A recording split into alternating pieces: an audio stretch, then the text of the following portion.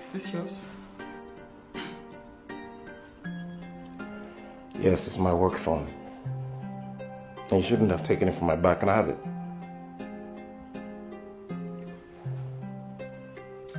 Is Susan carrying your child?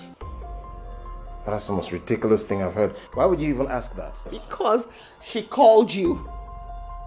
She said she was in labor. Now the question is, why did she call you? Why are you the one she's calling? Becky, you shouldn't have answered my calls. How dare you? How dare you do this to me after everything I've been through for you? Please, spare me. What have you done? What have you been through?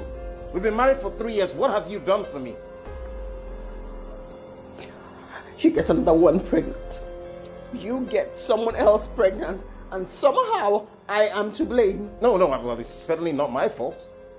I proved myself I'm a man, and I'll soon be a father to a beautiful baby boy, so. I have done nothing but love and support you. Please. How can you break our marriage like this? Please stop acting